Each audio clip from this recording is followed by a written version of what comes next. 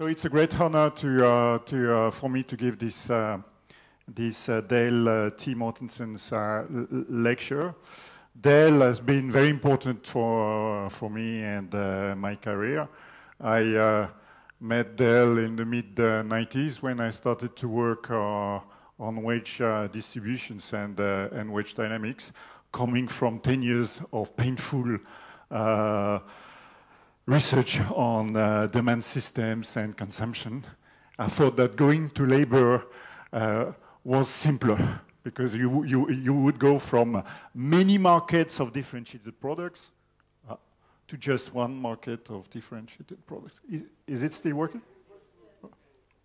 So I started to work on this around '95, and I met Dale. Dale invited me to the workshop that he organized in Denmark at the time, which was a great workshop where fantastic people participated. Burdett, Wright, Zwiechtin, and many others. And I learned a lot in those conferences. So I owe Dale a lot. I learned a lot from him, and it's very moving for me to give this talk today. And I just want to express all my gratitude. So the second thing I wanted to say relates to what Guido said recently. I'm not turning a macroeconomist. I was at the Banque de France early this week, and it was all about search and monetary economics. I couldn't understand a word of what they were talking about. So definitely, this is not where I belong to. I am a microeconometrician, and I don't intend to do anything else. I'm interested in wage distributions, individual wage dynamics, and employment mobility. But exactly what Guido said is true. The more sophisticated our models become, the longer the panel data that you need to identify them. And clearly, I mean, if you estimate, let's say, a neighborhood Kramer-Margolis model on match employee data, you will need 20 years of data. You can control for a business cycle by adding dummy variables or any other sort of features. If you want to estimate structural models that is build more economically, I mean, try to build a theory of wage determination and treat the models seriously and estimate those models, then, and if you need 20 years of data, I mean, at some point you will need to worry about the interaction between aggregate shocks, the environment, and the amount of heterogeneity that you want to put in a model in order to fit the data. And that's why recently I became interested in this project. And so the paper I'm going to present today will have lots of heterogeneity and aggregate shocks at the same time. The other thing I wanted to say, and I'm going to move to the paper, is about estimation. Is there a difference in the way we estimate, let's say, the model today from, let's say, which is more like a macro paper, and the way we estimate models on match employee data? Not really, because the models we estimate have become so complicated that the only method that is available to us to estimate them is the simulated method of moments. And so what you do, you calculate moments from the data, and you try to match those moments. So whether the moments have been calculated by the BLS people or by yourself from the raw data doesn't make a big difference in the end. So what I'm doing here is not essentially different than what I've been doing until now. Okay, so that was the initial remarks that I wanted to make before turning to the paper, which is joint work with Jeremy Liss. And it's about the macro dynamics of sorting between workers and firms. So in this paper, we want to ask two questions. The first one is, what is the role of worker and firm heterogeneity in explaining the macrodynamics of unemployment? And the second question is, how does business cycle affect sorting? That is the joint distribution of worker and firm types over time.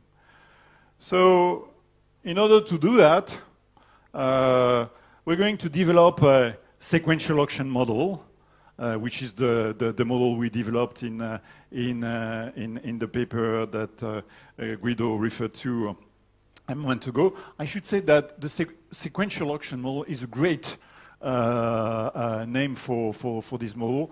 I'm not and the one who proposed it's Dale Mortensen. So we didn't invent this name. It's Dale. So it's not going to be the Burden-Mortensen model. It's not going to be the Mortensen-Pisides model. This is the sequential auction model, and I think it's much better this way. So it's a sequential auction model with heterogeneous workers and tasks and aggregate productivity shocks, and then we are going to estimate the model from US aggregate labor market data, spanning the period 1951-2012, because at the time this is the latest date that we had. So a word before moving on about the sequential auction model. So what is the main idea? I mean, the way we thought about the sequential auctions was, okay, we start from the Mortensen-Pisides framework. We keep frictions as some source of we keep search frictions as a source of frictions in the economy, but we get rid of Nash bargaining. We keep the main idea in competitive models. I mean, the reason why wage is equal to marginal productivity in a Walrasian economy, that's because if you're not, you can find another job, and Bertrand competition is going to, and one way of thinking of a Walrasian economy is through Bertrand competition, you move your wage up to a marginal productivity. So what is the effect of frictions? The effect of frictions is, such frictions is, the way we think of it is in this way. Workers, when they are unemployed, they have zero bargaining power. And so when they leave unemployment, they leave at the minimum wage that they are willing to work for. This is the reservation wage. But it's not so bad for them. They can search on the job, and when they find would be another employer willing to hire them, then that triggers Bertrand competition, and they get a wage rise.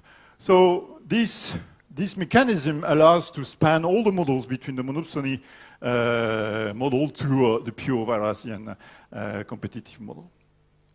But for this particular work, it happens that this wage setting mechanism is very useful because you'll see whether employed or unemployed workers will always be paid the best remain option. I use this.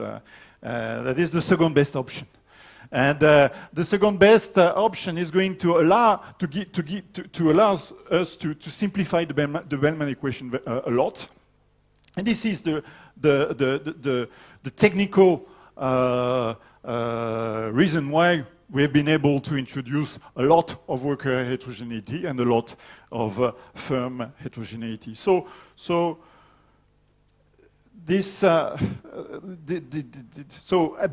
moving away from Nash bargaining is going to give us a lot of simplification in laying off or solving the equilibrium. The other thing is that because of poaching, workers are going to move inside. Workers' wages are going to move inside the bargaining set. So ex post, workers are going to be paid somewhere inside the bargaining set. So ex post, the wage allocation is not going to be very different from what you get from Nash bargaining. So this paper indeed builds on several work, several previous work. So the paper with Fabien Postel-Vinay that we already talked about. So I did a first attempt at pushing in the direction of today's paper in a previous work of mine that I published a few years ago, in which I had only worker heterogeneity and aggregate shocks. There was no sorting. Of course, there was no firm heterogeneity. We started to think about sorting and production complementarities in a paper with Jeremy Lees and Kostas Megir that recently got published in Red, in the special issue edited by Guido in honor of Dale Mortensen. So it's really good that, okay. So this current paper will have exogenous worker heterogeneity, endogenous firm heterogeneity. It will have sorting, or workers and firms, and we would have aggregate shocks, and sorting is going to move along the business cycle. The reason why we are able to do that is that, again, I mean, because of the simplification in the Bellman equations, I mean, you'll see that the equilibrium model that we get is has a recursive structure, which allows us to solve the equilibrium exactly, and not an approximation. So there is a huge related literature. We are not the only ones doing heterogeneity and aggregate shocks. There are some competitors in the room. I don't know how we're going to share the cake in the end. I hope cooperatively instead of.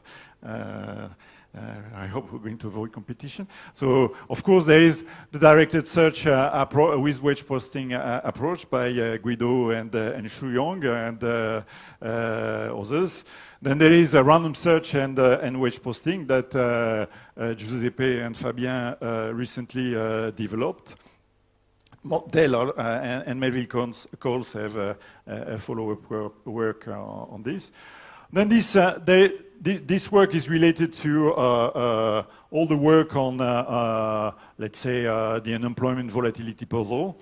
You see that introducing heterogeneity in the economy allows to get the right amplification mechanism. And then there is work about sorting, a lot of many papers, very very important papers that I'm not going to refer to extensively. But I must say that, I mean, there are very little work with two-sided heterogeneity and aggregate shocks, and I am very, and you see, that's what I'm going to talk about today. Okay, so now the model.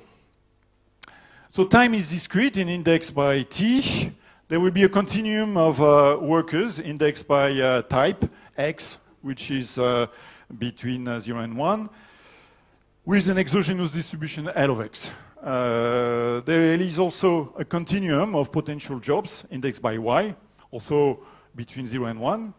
And the aggregate state of the economy is ZT, X, Y, and Z. At the end of period T minus 1, the distribution of matches is that is passed on to period T as a state variable is denoted as HT of X and Y. And this is prior to the realization of the aggregate shock for the period, prior to the realization of ZT. And UT of X is the distribution of worker types in the population of unemployed workers. Knowing HT is enough because you have this accounting equation that gives you U given H. Timing. So at the beginning of period T, the aggregate shock is realized as a draw from a Markov transition probability pi of Z Z prime. So you move from Z.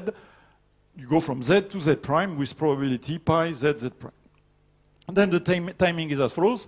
First, separations occur. Then workers search for a job and firms post vacancies. And then meetings occur. All right, so let me go through all these stages one at a time. So first, following the realization of ZT, job separations occur. Here we are going to assume that there are two reasons for a job separation. So let me denote for the moment very loosely as P sub T xy, the present value of a match xy, given the aggregate state at time t. So it includes ZT, but it includes also all the distributions that, of types that I mentioned earlier. And let me denote as BT of X the value of an employment. Okay, so there is the value of a match and there is the value of an employment. So take a match XY. You see ZT, you calculate the value of the match, PT of XY. If the value of the match is less than the value of an employment, of course, there is no point in continuing and the match is destroyed. We call that endogenous job destruction. Otherwise, if the match is still valuable, then we assume that there is an extra possibility of job destruction with probability delta. That is exogenous job destruction. Why do we have something like that? It's very easy to understand from the beginning. When you look at the dynamics of unemployment over time, you see that the unemployment goes never below, say, 4%. So you need something that's going to give you at least 4% of unemployment in every period. That's this delta. And the rest is going to be driven by the interaction between types and the macro environment. So right after job separations, we can calculate the new distribution of types in the economy.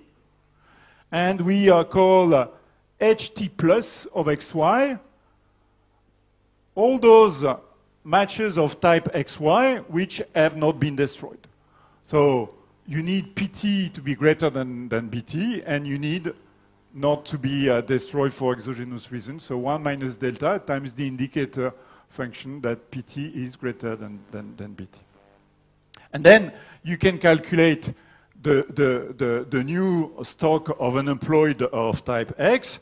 There are all those who were already unemployed at the beginning of the period, plus all those who have been destroyed due to the new aggregate shock and due to exogenous job destruction.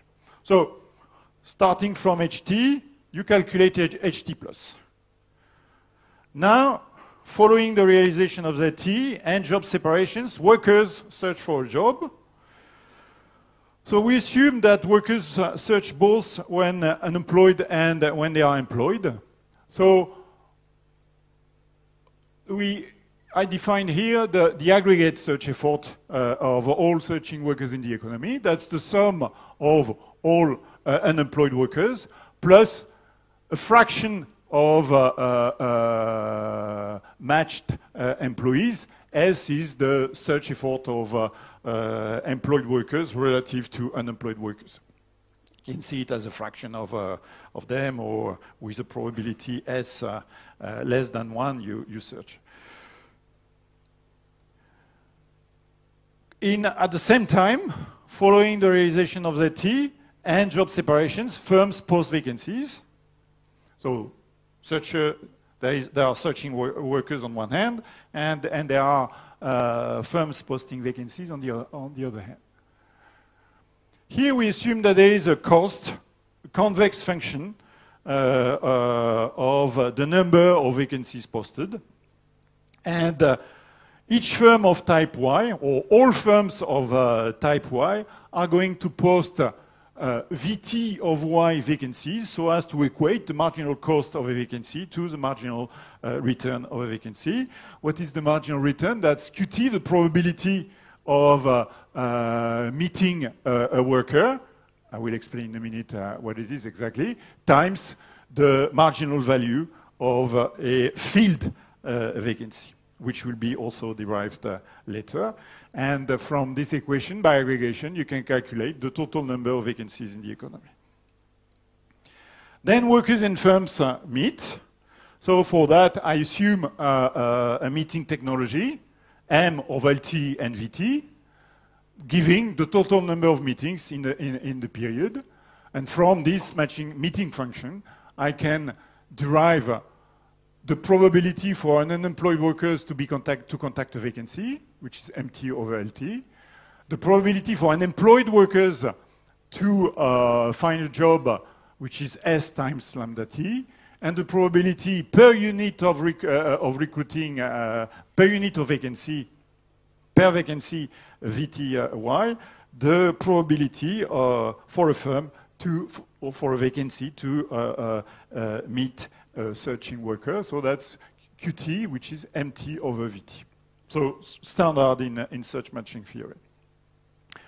Now values. So let's start with the value of unemployment. So we assume infinite horizon. What is the present value of unemployment? That's going to be the expected discounted sum of future earnings, conditional on being unemployed, conditional on being unemployed in period T, and given ZT, and given all the distributions HT, given the distribution HT plus. So in period T, unemployed workers receive some payoff, instantaneous payoff that we assume is a function of their type and the aggregate state of the economy, ZT. And what's happening in period T plus 1? We're going to write the Bellman equation. So what's happening in period T plus 1? Unemployed workers can meet a vacancy or not. If they don't, they continue with the value of unemployment, BT plus 1x. If they meet a vacancy, because we assume that they have zero bargaining power, whether they find a job or they don't, they continue with the value of unemployment, BT plus 1 of x. So that means that it's very easy to work out the Bellman equation in this case. BT is B of x ZT plus 1 over 1 plus R times the expectation given information at time t. 1 minus lambda t plus 1, that's if they find a job. But if they find a job, they're going to be paid the value of unemployment. If they don't find a job, they are paid the value of unemployment. If they find a job, this job is of type Y, drawn from distribution VT plus 1Y over VT plus 1. But you don't care because they have zero bargaining power, so they receive BT plus 1x. So it's the same here and there, and so lambda t plus 1 doesn't matter. And that's the only parameter through which you can have a dependence to distributions. So there is no dependence to distribution. It's just BT, BX ZT plus 1 over 1 plus R expected BT plus 1x. So that means that there is a solution, a very simple solution, which is BTX is a function of x and ZT, where the B of x and z solves this linear equation.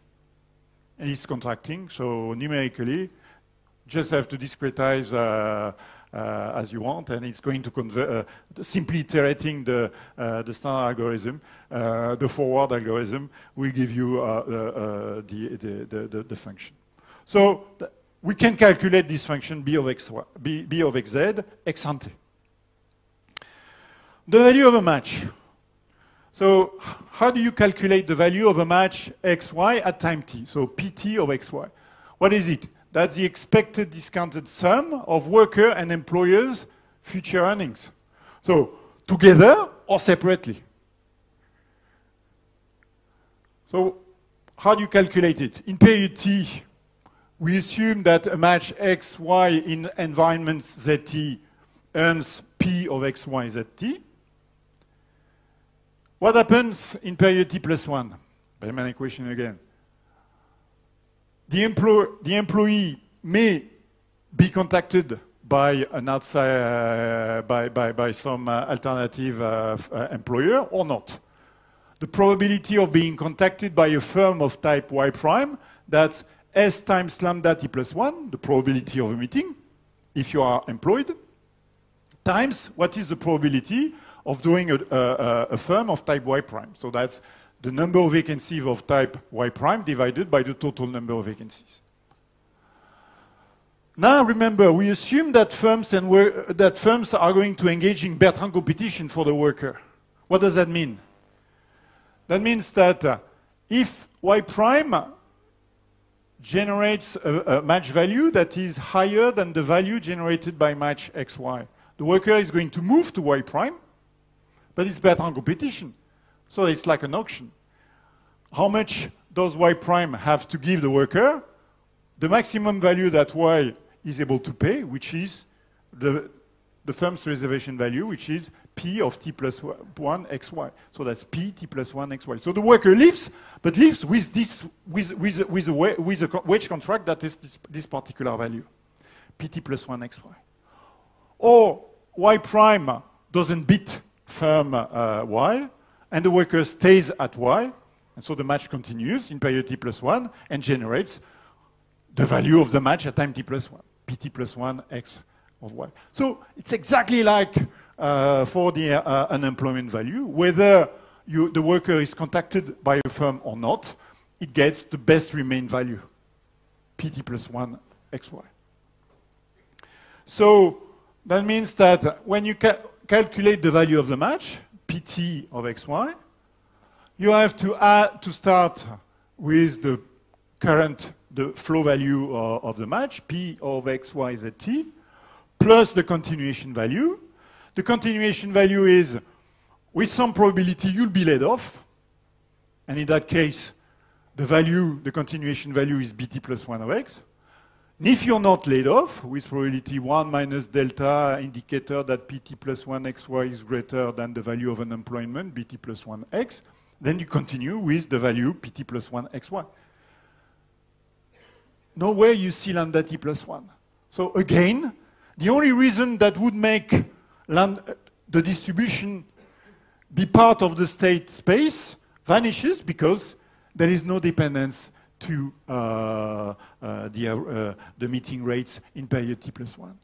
And so if you define now the surplus of the match as BT minus BT, PT minus BT, then you can get rid of this BT plus 1 here and show that the surplus given the state at time t of x1, at least there is one solution, that is a simple function of x, y, z, t that solves this quasi-linear equation. It's not linear just because of this plus here, which is our notation for the max of x and 0. But it is still contracting, and we can still solve it, finger in the nose, by iterating the forward equation. That's a French expression, yes.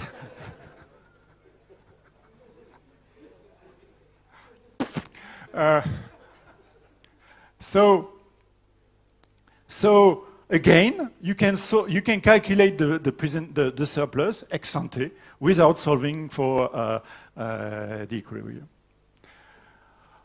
Last thing, you can calculate the expected the value of a field vacancy. I will pass on this for the sake of your sanity at the end of this long day. But I mean, the bottom line is that you calculated given the initial period distributions and given the surplus that you have just calculated. So, and finally, you can derive the law of motion for distributions, and they also only depend on the aggregate surplus and the number of vacancies and the distributions that you got from the previous period. So at the end of the day, it's very easy to compute the stochastic search equilibrium of this model. First, you solve for the fixed point of S of X, Y, and Z. It's a function of three variables. It's easy to do, enough. You can even afford discretizing X, Y, and Z quite a bit. Then, once you have done that, the model is recursive. So given HT, you calculate HT plus 1, HT plus 2, VT, VT plus 1, VT, etc. And so it's very easy to solve. So it's a model with a lot of worker heterogeneity, a lot of firm heterogeneity, aggregate productivity shocks, and an exactly calculated stochastic general equilibrium. So what is the aggregate productivity shock? It can be something that you get from the goods market and that we don't model. So one possible extension would be to try and plunge this model into a general equilibrium model, which would tell you what is ZT, whether it's a demand shock or whether it's a supply shock. I mean, at this stage, we are totally agnostic. Okay, now in the last few minutes that I have, I'm going to turn to the estimation and the data. So for estimation, we need a specification.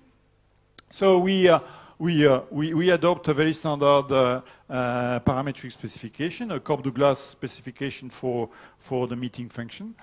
So we don't even bother estimating the elasticity. We assume that it is 0.5.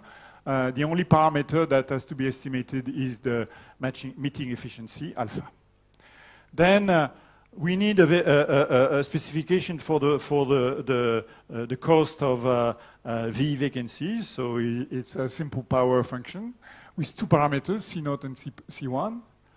For P, the match output, we make something that we believe is relatively flexible. So first, we assume that it is proportional to the aggregate shock, and then it's a simple quadratic approximation of a general function of x and y. So it's a quadratic in x and y, and you see that, importantly, you have some complementarities there that are going to be quite important. For home production, we tie our hand by assuming that home production is a fixed fraction of aggregate output, and we take the universal constant 0.7 of P. We're going to. You can choose whatever you want. If in fact it's going to work, but it's not 0.95.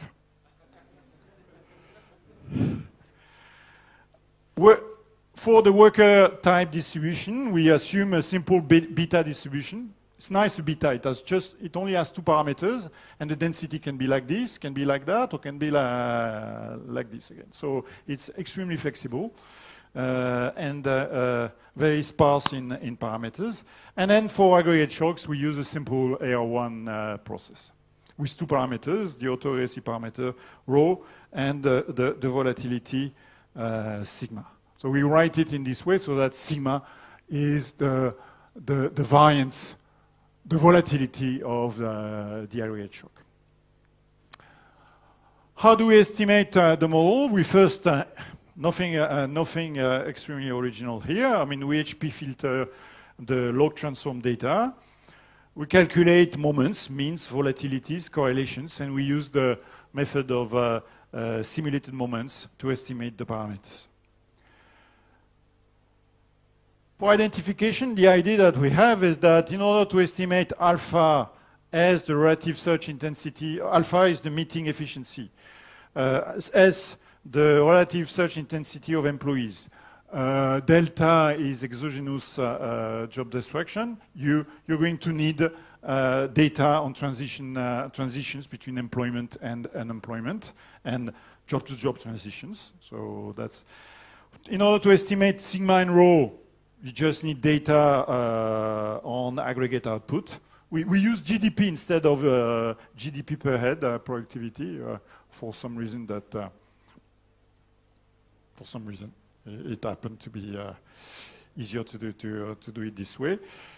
Vacancy cost, so the parameters C0 and C1, they are identified from vacancies. Beta, worker heterogeneity, that's important. I mean, in order to identify worker heterogeneity, we're going to use the series of unemployment by duration. So the number of unemployed at a given point in time, the number of unemployed with more than 5 weeks of unemployment, the number of unemployed with more than 15 weeks of unemployment, and the number of unemployed with more than 27 weeks of unemployment. That's duration dependence that is going to identify worker heterogeneity. And then for the match value-added function, the idea is to use cross-sectional data on firm value-added, calculate the dispersion of firm value-added in every period, and look and create a time series of this and correlate it with aggregate output, etc. We don't use our own series. We take one that has been constructed by Nick Bloom and co-authors recently. So, moments. We use the method of moments. So here tells you about the fit between so it tells you two things. So first, look at the data. So that's the volatility of GDP, log GDP. It's 0.03. Look at the volatility of unemployment. It's 0.20. So an order of magnitude bigger.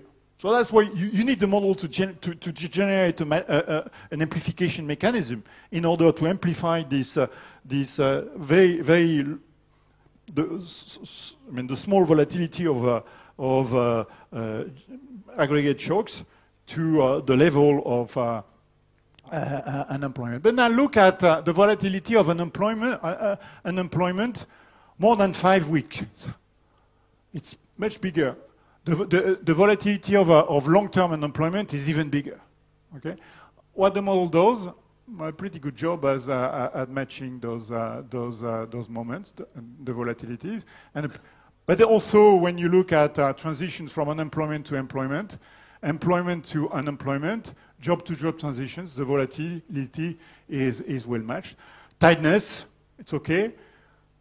The cross-sectional variance or dispersion of firm value-added and the volatility of this across time, it's also well matched. The only thing that is not as good as what we would want is the volatility of vacancies, which is we predict much lower than what we see in the data. But we all know that vacancies are very hard to measure, so I can live without. We also try to match correlations with one shock that we are going to generate a lot more correlations between aggregate output and between the series than you see in the data, but there is a fair amount of correlation. You see in the data a correlation between unemployment and GDP minus 0.86, vacancy GDP 0.72, etc. Okay, so all the data correlations are very high, and the model predicts the right sign, but and values which are much higher. For the only correlation that is very low is the correlation between the cross-sectional dispersion of firm value added and GDP, and the model gets it right too. Now we do another exercise, which is to show that. Because, moments, you could have the right volatility, but it's not clear that you have the right value. So what we do is we filter out productivity shocks so as to match exactly the observed GDP series. Okay, so in every period, you observe GDP. We ask ourselves, what is the value of ZT that we need to put in order for the current distributions of worker types to generate output that is exactly equal to the observed GDP. So, and we proceed in this way. We can calculate a series of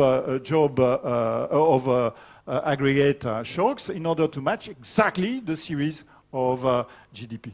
Question: is this series of ZT hat that we generate, does it satisfy the R1 process that we assumed in the first place? That's something that you have to check. Yes, it does. So the series of GDP value of ZT that you have to generate in order to match exactly the observed series of GDP is approximately an R1 process with the right volatility that we have previously estimated. then given ZT, you can use the model to calculate the next period distribution of types, and calculate aggregate unemployment, and calculate aggregate unemployment by duration, etc. Here, we show the actual series of unemployment more than 5 weeks, unemployment more than 15 weeks, unemployment more than 17 weeks. The green dotted line, that's the data. The blue, that's the 1 period ahead prediction. And you see that why the volatility and the correlation is right. It's because, I mean, the R square is quite good indeed at all frequencies. So that seems to be working well. You can do that for unemployment to employment transitions, employment to unemployment transitions, and job to job transitions. Scale is a bit misleading, but I mean, you see that the dynamics is exactly well reproduced. The level is a bit off, but not so much. And for job to job transitions, calculated from the job, so we don't have them for the whole period, it's also pretty good. The only thing that doesn't work as well is the dynamics of vacancy data. The help wanted vacancy that we have glued with the JOLTS measure somewhere here. So we have the right dynamics, but not exactly the right volatility. We have a smaller half volatility with respect to the two. Parameter estimates. One thing that we do is we do simulated method of moments. That is, we estimate the parameters. And if you estimate the parameters, there is one thing that it is buying you. It's buying you standard errors. So why is it useful to have standard errors? So one thing we do, we use the new West estimator for the variance of the moment variance, and then we use the delta method to calculate the standard errors of the estimates. So why is it useful to calculate standard errors? It's because it's telling you about identification, at least local identification. Think of OLS estimates. The variance of the OLS estimator, that's the variance of the error term times x prime x minus 1. You have two components. The variance of the error term, that's the signal noise ratio. So in order to have a precise estimate, you need to have a good signal noise ratio. And then you have x prime x minus 1. You cannot have a good estimate if you have multicollinearity, if the model is not identified. So having good estimates frees you of doing any more other calculation in order to show identification. It proves here the standard errors, which are very good, already prove by themselves that the model is at least locally identified. That means if you move away from those parameter estimates, you're going to decrease the GMM criterion. Doesn't mean that there is not somewhere another set of values that would do as well. So for that, you need to try many different initial values and make sure that this is the one that is better. This is something that we did, by the way. So we are pretty confident that those estimates are indeed the ones that minimize the sum of the GMM criterion, maximize the fit. So now, what does that give us? So this is the form of the production function that we estimate, P of x, y, z. So here we show it, it's z times a function of x, y. So it's just the part, the quadratic part. That's quite interesting. What it says is that if you are a firm here, you want the best worker. Okay, I mean it increases along the worker type dimension. If you are a worker, it's different. If you are a low type worker, there will be an optimal value of y. Okay, if you move up, you see that at some point you reach one that is tangent to the ISO clients. At some point, if you are a very able worker, you don't care anymore about you want the best one. So, but I mean, you see that you never, in the data, nobody is here and nobody is there. So because the distribution of worker types that we estimate is this one.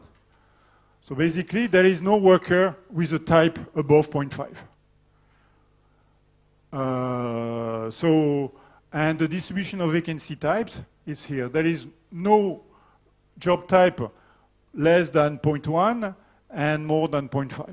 So it's a bit, this function here is a bit misleading because we should restrict it to this segment here and this segment there. So basically this box here. But anyway, that's the idea. There is a lot of action along the worker type dimension, not so much along the firm type dimension. Firms all want the best workers. Low ability workers are picky. Then that's the distribution of worker types that we estimate, the beta distribution, nicely behaved. And this one here, that's the distribution of worker types among unemployed workers. And what you see is that if you have a low X, you have a much higher probability of being unemployed than if you are a high ability worker. So that's what this one is endogenous. Huh? This distribution here, that's V of Y. It is endogenous, and we showed. So there are two curves because one corresponds here to a high Z, let's say the ninth decile that we observe in the data, and this one corresponds to a low aggregate shock, the first decile. What you see is that you don't have a shift. It's not as if when Z is better, firms of a higher Y enter the market. It's more like you have more jobs that are more vacancies that are posted, but roughly with the same distribution. A bit more concentrated in the middle. This is B over P. So what this shows is that it's not a small surplus economy. B over P is not close to 0.9. So this curve corresponds to a bust. This one to so a recession, and this one to a boom. And what's happening is that B over P becomes lower, or P increases with respect to B in booms vis-à-vis recessions. So you have two modes. This one corresponds to workers coming from unemployment. So for those workers coming from unemployment, B over P is higher. But because of on-the-job search, they can move progressively towards a match which has a higher P. They keep the same B as before, so B over P becomes lower. And you see that you have more employed workers than unemployed workers, so this is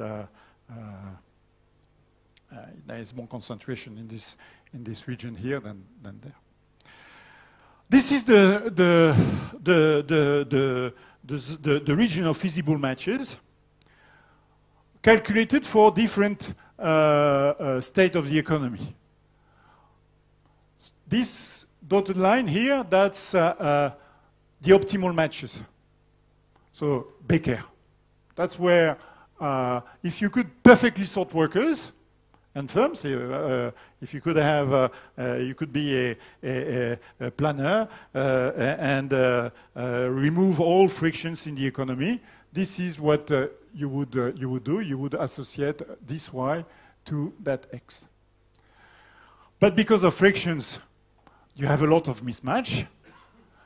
And mismatch, sorting, changes with the business cycle. And what's going to happen is that in a boom, you can afford to be less picky. So the matching set is wider in a boom than in a recession. So that corresponds to boom. This frontier here corresponds to a recession. Surprisingly enough, I don't know exactly why, here it moves more than there. I don't know why. That's the distribution of matches, H, that we estimate at two different points in the business cycle. So what you have to take, I mean, it's like in one dimension, you would have something like this, like an exponential. So that's why you have you have this sort of wall here. It declines starting from this frontier here. But what's happening that is interesting is you see that the bump here is more pronounced than this one, which means that in a boom, workers move faster to the point of optimal matching. Okay, sorting is stronger, or the force towards sorting is stronger in a boom than in a recession. So, I mean, that's interesting because at the same time, in a boom, you have more mismatch, but the force towards perfect matching is stronger in a boom at the same time. So conclusion. So we have developed a sequential auction model with a heterogeneous workers and tasks and aggregate productivity shocks. The model fits the US time series the data from C51 to 2012 reasonably well, and exactly propagates the technology shock to unemployment rates. In booms, workers initially accept worse matches on average than in recessions, and once employed, they move more quickly to better matches in booms than in recessions. What about wages? That's the last slide. So yes, I mean, we haven't used any wages. So the next step is, of course, to go to wage data. So what is the ground project? I mean, what is it that we want to do now? We want to take the match employee-employee data over 20 or 30 years and estimate this model on the match employee-employee data so that we can have a model in which you will have wage distributions that depend on worker ability, firm heterogeneity, and the environment, and a model in which each worker faces its own wage trajectory. So the problem is, can we keep the recursive structure of the model? I was going to do like in my 2011 paper, and the model would not have been recursive. Jeremy has this great idea. Why not forcing wage contract to be negotiated in this way? So I will leave it to you to think about it. I hope that you think it's not a crazy idea. That is, what is the idea?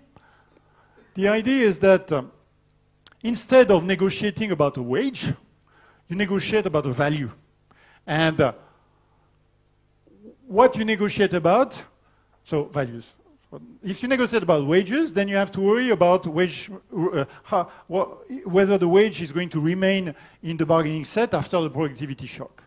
A simple way out of this is to assume piece rate wages, like Gadi Barlevy did, and like we did in a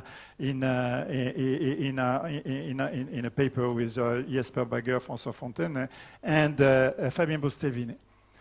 But if you do that, the model is not recursive. But you can keep the piece rate idea and a piece rate on the value. So basically what you do is you negotiate on sigma. And once sigma has been negotiated, it is fixed forever, and this is the wage that's going to adjust. And what you get, if you do this, you get this very nice wage equation, and I'm done. This is the last one. The wage corresponding to a particular contract, that's a weight average of the match productivity and home production, minus a discount, and this discount is all the greater that you can expect wage renegotiation, better wage renegotiations or contract renegotiations in the future, and we are able to calculate it in a very simple way, in a way that preserves the recursivity of the model. So I think that at this stage we have the model that we wanted, which to bring to the microdata. Thank you.